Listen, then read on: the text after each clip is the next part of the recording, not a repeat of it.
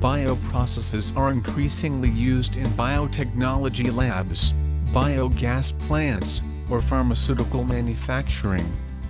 Bioprocesses are typically difficult to understand and monitor. With an increasing number of monitoring sensors and components used in biogas plants, supervisory control and data acquisition, or SCADA needs to specialize in bioprocesses. Travancore Analytics has developed BioSCADA that approaches this problem from the perspective of visualization, control and optimization of bioprocesses. Let us quickly go through the installation of BioSCADA at a major biogas power plant.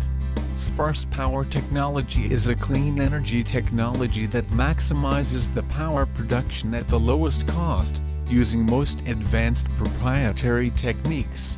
This biogas plant works with a large array of wastes including food waste, agricultural residue, solid waste, cow dung, etc. BioSCADA interfaces with the plant hardware, acquires the data, and displays information in a user-friendly graphical interface. BioSCADA gives provision for manual and automated control of the plant. Based on the operation process of the plant, a rule engine is configured for automated control. This configurable rule engine is used to process the acquired data from the hardware and control the plant accordingly. BioSCADA provides a dashboard to get an overview of the status of the system. All key performance indicators are listed with the current readings. Status of critical pump and valve is displayed. The charts provided show the purity of crude and refined gas. The variation in measured values of important parameters can be configured into the trend section. The plant has 3 sections: feed, reactor and refinery. Using the plant mimic screen, the entire plant can be monitored and controlled. Pump or valve can be operated or controlled by clicking the GUI, or from the menu.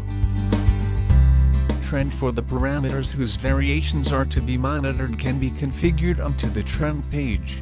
The trend can be taken onto a separate window and can be zoomed or panned. Events window keeps a list of all the events of the plant.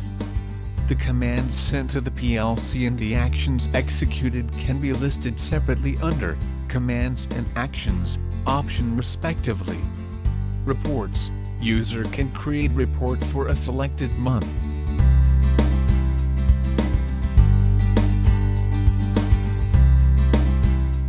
Alarm is raised based on the alarm condition specified for each control and plant as a whole. Timings or priorities of the alarms are configurable and user can set the status to acknowledge when a specific alarm is attended.